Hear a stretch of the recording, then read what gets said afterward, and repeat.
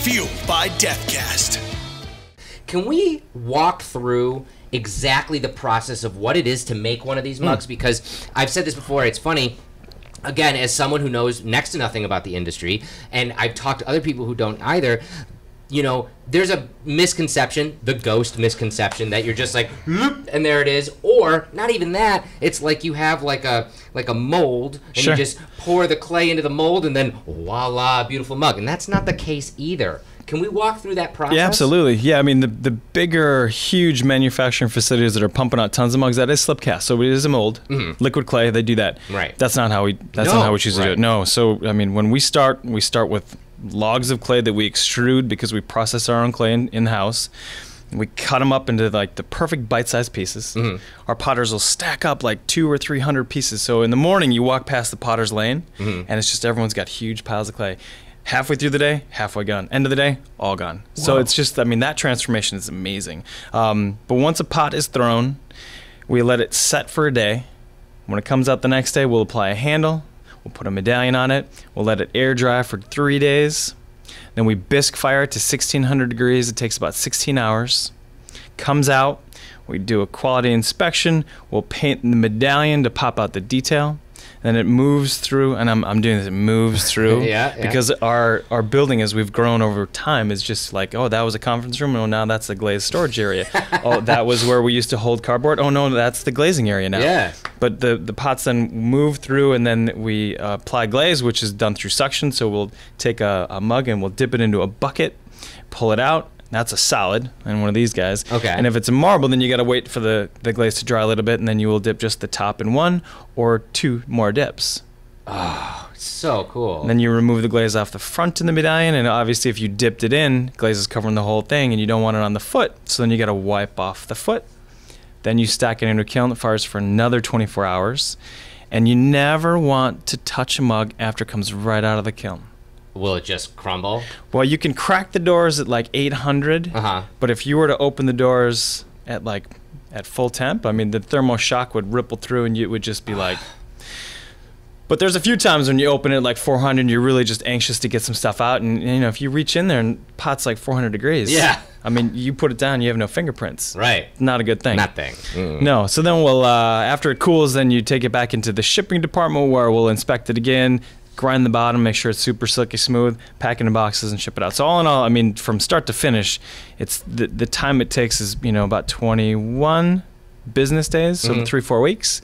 But when you have orders that are stacked up, then it just takes a little longer. Right, exactly. Where in that process, because one of the things that our fans love is we number our mugs, except for the yearly mugs, you know, and then also when they are mugs that are, you know, like let's say numbered out of 5,000, whenever you get to those even hundreds, you sign them. That's Dad. Your dad signs them. I've done it once. You've done it once. I've done it once. That's why I was going to say, I've seen video of you signing them. So when does that in the process happen, when you number and then sometimes sign the bottom? Right before the first firing. Right before the first one. During that 3 days of sort of the drying time, they'll go from being leather hard to being sort of like it's like just harder, less water. It's not fun to number them when they've dried too long, because they get scratchy. But if you can find that perfect little time when the clay just comes up like little noodles, it's so fun. Wow! But Dad digs that. He digs that.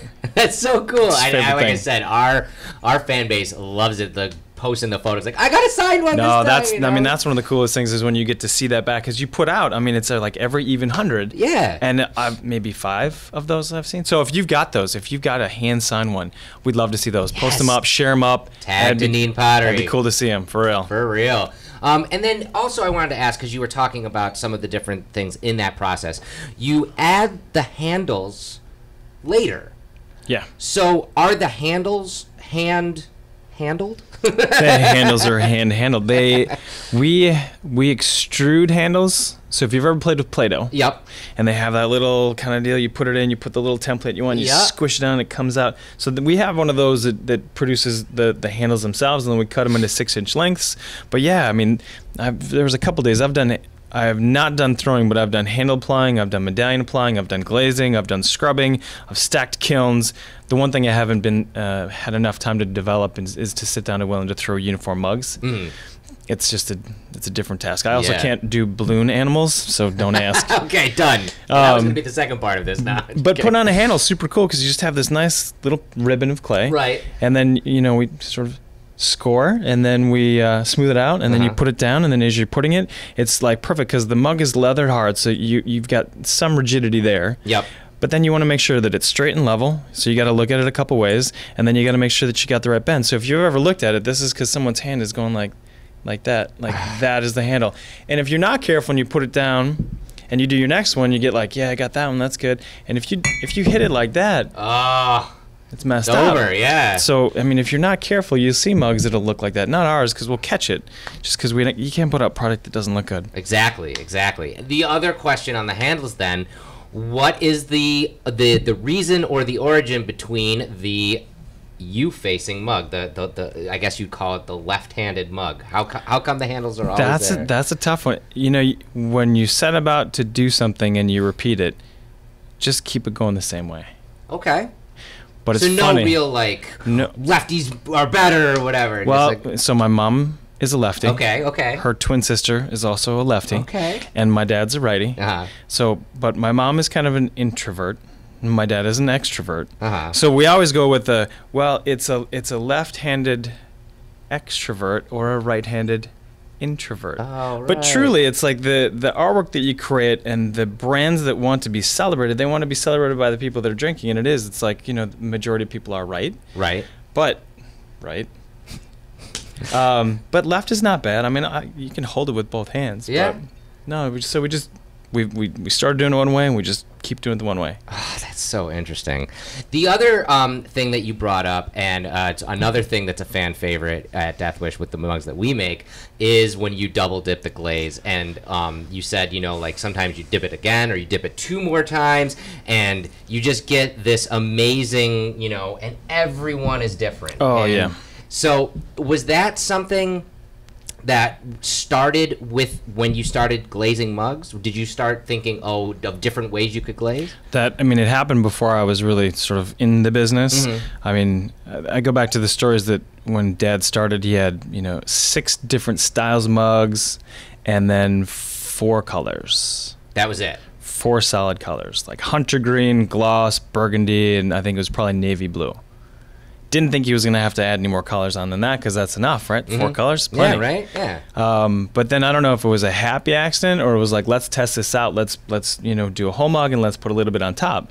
But what I do know is that the term, we call it marbling. Mm-hmm. Yep. Frosting, drippy stuff. It's got a lot of different names, and we know what you mean. But when they opened the kiln and Dad saw the mug that had this effect on it, he's like, wow. And this is kind of going to date my dad a little bit, but he's like, that looks like a marble.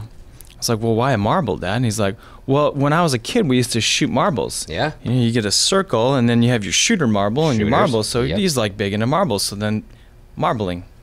I love it. Yeah. I love it. That's so cool. The other aspect is the incredible medallions. Now, you said that those are also applied after the mug is made. How are they created?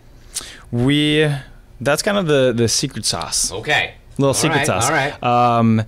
We were able to use computer generated artwork and then produce a mold. Mm-hmm. And so then each one of these guys is pressed by a mold and a little piece of clay.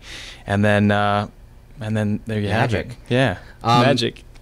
Because what's incredible is some of the medallions, especially the ones that we've gotten to create through Death Wish because of the amazing Thomas Sacconetti and some of our other people that we've worked with, the detail that can come on some of these is just it's insane. No, and I don't know how old you are. I'm 43 now. Mm-hmm. I'm starting to have to I need cheaters. I need good light. I mean, some of the designs that Thomas is pushing through, it's like I literally need to get the glasses on to see all those little hidden gems, and it's like, oh. Yeah, no, when we're lucky enough to get, run across paths of those that are in ceramics and they look at this and they're like, no, clay is not designed to do that. This should be metal. There should be some real etching with tools. It shouldn't be able to hold a print. Yeah. But we're We've got a good supply of clay available in the U.S. Yeah. And they haven't said it's limited, so we're good. I think we can make a lot more mugs with a lot more detail. That's excellent.